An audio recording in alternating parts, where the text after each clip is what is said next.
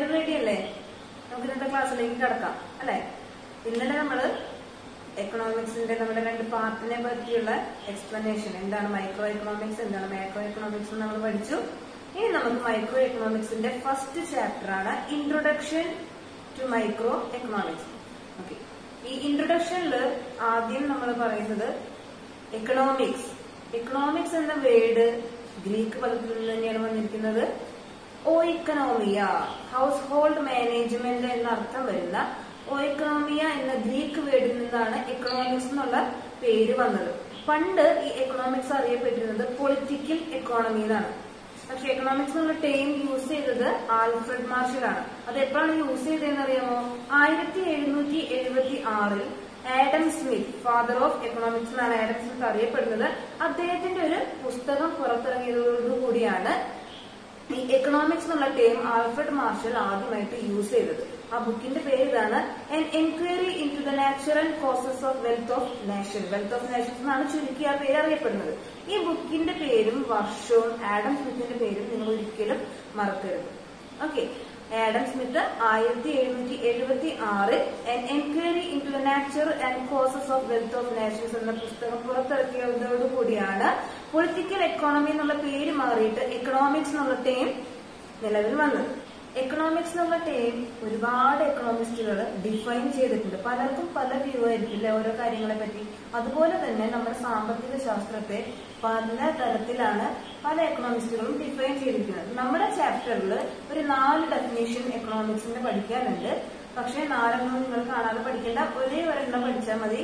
അത് ഏറ്റവും ഇമ്പോർട്ടന്റ് ആണ്, സ്കേഴ്സിറ്റി ഡെഫിനിഷൻ. അപ്പൊ ആരൊക്കെയാണ് ഡിഫൈൻ ചെയ്തിരിക്കുന്നത്, 4 ഡെഫിനേഷൻ ആരൊക്കെയാണ് തന്നിരിക്കുന്നതെന്ന് പറഞ്ഞുതരാം. First definition Adam സ്മിത്തിന്റെയാണ്. ആഡം സ്മിത്തിന്റെ ആ ബുക്കിന്റെ പേര് തന്നെയാണ് ഡെഫിനിഷനിലും വരുന്നത്. അത് 1776 ആ ബുക്ക് ഇറങ്ങിയിരിക്കുന്നത്. നമ്മൾ അതിനെപ്പറ്റി പറഞ്ഞു. ആ ബുക്കിന്റെ പേരും വർഷവും കാണാതെ പഠിക്കണം. അതുപോലെ അടുത്ത എക്കണോമിസ്റ്റ് ആൽഫ്രഡ് മാർഷൽ ആണ്. നമ്മൾ ഇന്നലെ പഠിച്ചു അല്ലെ? മൈക്രോ എക്കണോമിക്സുമായി റിലേറ്റ് ചെയ്ത് പഠിക്കുന്ന ഒരു എക്കണോമിസ്റ്റ് ആണ് ആര്? Alfred marshal. ആൽഫ്രഡ് മാർഷലിന്റെ ബുക്ക് 1890 പുറത്തിറങ്ങിയത്. പ്രിൻസിപ്പിൾസ് ഓഫ് എക്കണോമിക്സ് എന്നാണ് ആ പുസ്തകത്തിന്റെ പേര്. ഈ പുസ്തകങ്ങളിലെ 2ന്റെയും പേര് നിങ്ങൾ ബൈഹാർട്ടായിട്ട് പഠിക്കും. ഇനി അടുത്ത് വരുന്ന എക്കണോമിസ്റ്റ് ലയണൽ റോബിൻസ്. അദ്ദേഹത്തിന്റെ ഡെഫിനേഷൻ ആണ് സ്കേഴ്സിറ്റി ഡെഫിനേഷൻ എന്ന് അറിയപ്പെടുന്നത്. ഇനി ഒരു എക്കണോമിസ്റ്റ് കൂടിയുണ്ട്, പോൾ എ സാമുവൽസൺ. അദ്ദേഹത്തിന്റെ ഡെഫിനേഷൻ ഗ്രോത്ത് തിയറി എന്നുള്ള പേരിലാണ്, അല്ലെങ്കിൽ ഗ്രോത്ത് ഡെഫിനേഷൻ എന്നുള്ള പേരിലാണ് അറിയപ്പെടുന്നത്. ഇതിൽ നമ്മൾ പഠിക്കേണ്ടത് ലയണൽ റോബിൻസിന്റെ സ്കേഴ്സിറ്റി ഡെഫിനേഷൻ ആണ്. ഈ സ്കേഴ്സിറ്റി എന്നുള്ള പേര് തന്നെ കേൾക്കുമ്പോൾ നമുക്കറിയാം. നിങ്ങൾക്ക് വിത്ത് ഇൻട്രൊഡക്ഷൻ ക്ലാസ്സിൽ പറഞ്ഞു തന്നിട്ടുണ്ടായിരുന്നു അല്ലെ? ഒരു എക്കോണമി എന്ന് പറയുമ്പോൾ പലതരത്തിലുള്ള എക്കോണമീസ് ഉണ്ട്. ഏതൊക്കെയാണ് നമ്മൾ കഴിഞ്ഞ വർഷം പഠിച്ചിട്ടുണ്ടായിരുന്നു? ക്യാപിറ്റലിസ്റ്റ് എക്കോണമി ഉണ്ട്, സോഷ്യലിസ്റ്റ് എക്കോണമി ഉണ്ട്, മിക്സഡ് എക്കോണമി ഉണ്ട്. നമ്മുടെ എക്കോണമി ഏത് എക്കോണമിയാണ്? മിക്സഡ് എക്കോണമിയാണ്. ഏതൊരു എക്കോണമി എടുത്ത് നോക്കിയാലും അവിടെ പ്രശ്നങ്ങൾ ഉണ്ടാവും. സാമ്പത്തിക പ്രശ്നങ്ങൾ ഇല്ലാത്തൊരു എക്കോണമി ഉണ്ടാവില്ല അല്ലെ? എന്താണ് ഒരു എക്കോണമിയിൽ ഉണ്ടാകുന്ന പ്രശ്നങ്ങൾ? ബേസിക് പ്രശ്നം എന്തായിരിക്കും?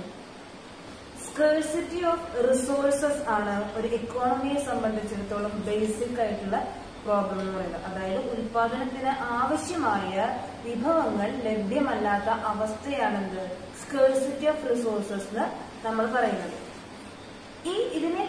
ഇതിനുമായി ബന്ധപ്പെടുത്തിയിട്ടാണ് ലയണൽ റോബിൻസ് സ്കേഴ്സിറ്റി ഡെഫിനിഷൻ വഴി എക്കണോമിക്സിനെ ഡിഫൈൻ ചെയ്തിരിക്കുന്നത്. ഡെഫിനിഷൻ എങ്ങനെയാണ്? Economics is A social science which deals with human behavior as a relationship between ends and scarce means which have alternative uses. ഇതാണ് സ്കേഴ്സിറ്റി ഡെഫിനിഷനിൽ പറയുന്നത്. വേറെ ഒന്നുമല്ല, നമ്മുടെ എക്കോണമിയിലെ ഹ്യൂമൻ നീഡ്സ്, എൻസ് എന്ന് പറയുന്നത് ഇവിടെ ഹ്യൂമൻ നീഡ്സിനെയാണ് കേട്ടോ. എൻസ് എന്ന് പറയുന്നത് അവസാനം എന്നുള്ള അർത്ഥമല്ല. Human നീഡ്സും relationship between human needs and scarce resources. നമുക്ക് വളരെ പരിമിതമായ അളവിലുള്ള റിസോഴ്സസിനെ യൂസ് ചെയ്തുകൊണ്ട് നമ്മുടെ മനുഷ്യന്റെ അല്ലെങ്കിൽ ഹ്യൂമൻ നീഡ്സിനെ സാറ്റിസ്ഫൈ ചെയ്യുന്നത് എങ്ങനെയാണ്? ഈ റിസോഴ്സസിന് ഒരു യൂസ് മാത്രമല്ല ഉണ്ടാവുക, പല യൂസുകളുള്ള റിസോഴ്സസ് ആയിരിക്കാം. ആ റിസോഴ്സസ് ഉപയോഗിച്ചുകൊണ്ട് ഹ്യൂമൻ നീഡ്സിനെ എങ്ങനെ സാറ്റിസ്ഫൈ ചെയ്യുന്നു എന്നുള്ളതാണ് ഈ ഡെഫിനിഷനിൽ നമ്മൾ പഠിക്കുന്നത്. നമ്മൾ പറഞ്ഞു ഏത് എക്കോണമി ആയാലും അവിടെ സാമ്പത്തിക പ്രശ്നങ്ങൾ ഉണ്ടാവും എന്നുള്ളത് അല്ലെ? ഒരു എക്കോണമിയിൽ എന്തൊക്കെ ആക്ടിവിറ്റീസ് ആണ് നടക്കുന്നത് എന്തൊക്കെ പ്രവർത്തനങ്ങൾ നടക്കുന്നുണ്ടാവും എക്കോണമിയിൽ? പ്രൊഡക്ഷൻ നടക്കുന്നുണ്ടാവും, ഉൽപാദനം കൺസംഷൻ നടക്കുന്നുണ്ടാവും, എക്സ്ചേഞ്ചുകൾ നടക്കുന്നുണ്ടാവും, ഡിസ്ട്രിബ്യൂഷൻ നടക്കുന്നുണ്ടാവും. അങ്ങനെ ഒരുപാട് ആക്ടിവിറ്റീസ് ഒരു എക്കോണമിയിൽ നടക്കുന്നുണ്ട്. അങ്ങനെ ഈ ആക്ടിവിറ്റീസ് നടത്താൻ ആവശ്യമായ റിസോഴ്സസ് പരിമിതമാകുമ്പോൾ നമുക്ക് എന്ത് ചെയ്യേണ്ടി വരും? അവിടെ ഒരു ചോയ്സ്, ഒരു സെലക്ഷൻ, നമുക്ക് എന്താണ് ഇപ്പൊ ചെയ്യേണ്ടത്, ഈ നിമിഷത്തിൽ നമ്മൾ എന്ത് ചെയ്യണം, അല്ലെങ്കിൽ എന്ത് ആക്ടിവിറ്റിയാണ് നമ്മൾ കൂടുതൽ പ്രയോറിറ്റി കൊടുക്കേണ്ടത്, ഇതൊക്കെയാണ് ഒരു പ്രോബ്ലം എറേസ് ചെയ്യാനായിട്ടുള്ള കാരണം. സെൻട്രൽ എക്കണോമിക് പ്രോബ്ലംസ് വരാനായിട്ട്, എക്കോണമിയിൽ ഉണ്ടാവാനായിട്ട് 4 റീസൺസ് ആണ് പ്രധാനമായിട്ട് ഉള്ളത്. ഈസി ആയിട്ട് പറയാം. എന്താണ് ഫസ്റ്റ് റീസൺ? എന്തായിരിക്കും? Human wants R unlimited. മനുഷ്യന് എത്ര കിട്ടിയാലും തൃപ്തിയില്ലാത്ത അവസ്ഥയാണല്ലോ ഇന്നത്തെ കാലത്ത്. പ്രത്യേകിച്ച് ഹ്യൂമൻ വാണ്ട്സ് ആർ അൺലിമിറ്റഡ്.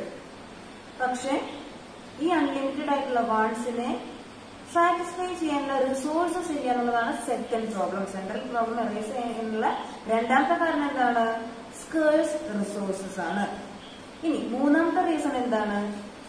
ഈ സ്കേഴ്സ് റിസോഴ്സസിന് ആൾട്ടർനേറ്റീവ് യൂസസ് ഉണ്ട്. ഒരു സാധനം തന്നെ പല ആവശ്യങ്ങൾക്ക് നമുക്ക് ഉപയോഗിക്കാം. ഫോർ എക്സാമ്പിൾ, നമുക്ക് 1 ഏക്കർ സ്ഥലം ഉണ്ടെന്ന് വിചാരിക്കാം. ആ സ്ഥലം നമുക്ക് എന്തിനൊക്കെ ഉപയോഗിക്കാം?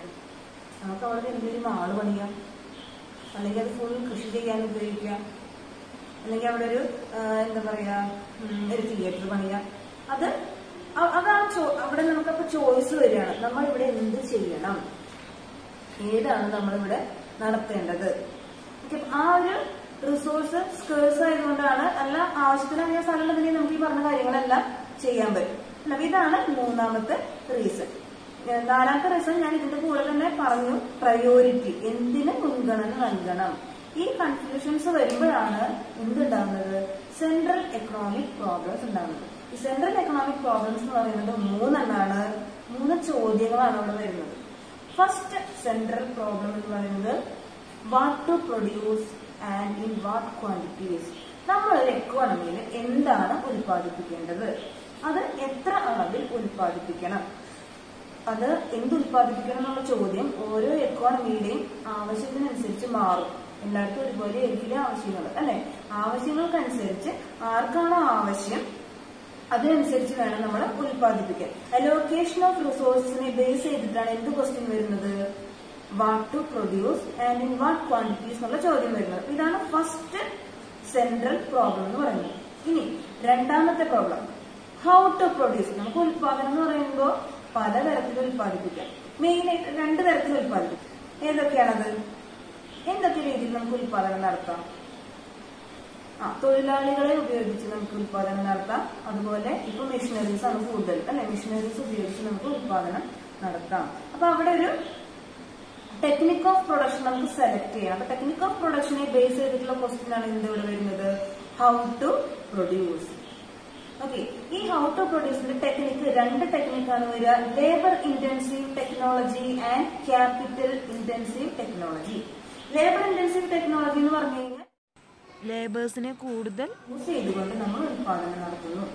കൃഷിക്കാണെന്നുണ്ടെങ്കിൽ നമുക്ക് കൊയ്യാനും വിതയ്ക്കാനൊക്കെ ആളുകളെ നമുക്ക് കൂടുതൽ ഉപയോഗിക്കാം. കൈത്തറി ഉൽപ്പന്നങ്ങളാണെന്നുണ്ടെങ്കിൽ നൂല് നൂൽക്കുന്നത്, ആ കാര്യങ്ങളെല്ലാം ലേബേഴ്സിനെ കൂടുതൽ ഉപയോഗിക്കുന്നു. മെഷീൻസ് യൂസ് ചെയ്യുന്നില്ല എന്നല്ല അർത്ഥം, ലേബേഴ്സിനെ കൂടുതൽ ഉപയോഗിക്കുന്നു. അതാണ് ലേബർ ഇന്റൻസീവ് ടെക്നോളജി എന്ന് പറയുന്നത്. ഇതേ കാര്യങ്ങൾ നമുക്ക് മെഷീനറീസ് കൂടുതൽ യൂസ് ചെയ്ത് ഉൽപ്പാദിപ്പിച്ചൂടെ, അല്ലെ? ഇപ്പോഴാണെങ്കിൽ വിതയ്ക്കാനും കൊയ്യാനും എല്ലാം മെഷീൻസ് ഉണ്ട്. അപ്പൊ മെഷീൻസിനെ കൂടുതൽ യൂസ് ചെയ്തുകൊണ്ട് ഉൽപ്പാദിപ്പിക്കുന്ന രീതി നമ്മൾ എന്ത് പറയും? ക്യാപിറ്റൽ ഇന്റൻസീവ് ടെക്നോളജി എന്ന് പറയും. അപ്പൊ ഈ 2 ടെക്നോളജിയാണ് ഹൗ ടു പ്രൊഡ്യൂസ് എന്നുള്ള ക്വസ്റ്റ്യനുമായിട്ട് റിലേറ്റ് ചെയ്തിട്ടുള്ളത്. ടെക്നിക്സ് ഓഫ് പ്രൊഡക്ഷൻ ആണ്. ഇനി മൂന്നാമത്തെ ചോദ്യം എന്ന് പറയുന്നത് ഫോർ ഹൂം ടു പ്രൊഡ്യൂസ്. നമ്മൾ ആർക്ക് വേണ്ടിയാണ് ഉൽപ്പാദിപ്പിക്കുന്നത്? അത് ഓരോ എക്കോണമിയെ ബേസ് ചെയ്ത്, അല്ലെങ്കിൽ ഓരോരുത്തരുടെ ആവശ്യങ്ങളെ ബേസ് ചെയ്തിരിക്കും. ഓരോരുത്തരുടെ ആവശ്യത്തിനനുസരിച്ചാണ് നമ്മൾ ഉൽപാദനം നടത്തുക. ഇത് 3 ഒരു എക്കോണമിയുടെ സെൻട്രൽ പ്രോബ്ലംസ് എന്ന് പറയുന്നത്. ഓക്കെ, ഇത്രയും കാര്യങ്ങൾ നിങ്ങൾ ഇന്ന് പഠിക്കുക. എക്കണോമിക്സിന്റെ definition, Adam Smith, Alfred marshal എന്നീ എക്കണോമിസ്റ്റുകളുടെ പുസ്തകം, അതിന്റെ വർഷം, scarcity definition, Lionel റോബിൻസിന്റെ scarcity definition. അടുത്ത ഇമ്പോർട്ടന്റ് ആയിട്ടുള്ളതാണ് central problems of N economy, what to produce and in what quantities, how to produce and for whom to produce. ഈ മൂന്നും എന്തിനായിട്ട് relate ചെയ്തിരിക്കുന്നു? What to produce എന്നുള്ളത് അലോക്കേഷൻ ഓഫ് റിസോഴ്സ് ആയിട്ട് ബന്ധപ്പെട്ടതാണ്. Then how to produce techniques of production, four home to produce എന്നുള്ളത് distribution of production. ഇത് one വേർഡിൽ ചോദിക്കാറുള്ള question ആണ്. Central problems of an economy ഒരു 95% എക്സാമിന് ചോദിക്കാറുള്ള ഒരു ക്വസ്റ്റൻ ആണ്. 3 മാർക്ക് 2 മാർക്കിനൊക്കെ ചോദിക്കാറുള്ള ക്വസ്റ്റൻ ആണ്. ഓക്കെ, നമുക്ക് കുറച്ച് പഠിച്ചു പോവാം. ഇന്ന് ഇത്രയും മതി. Okay, by.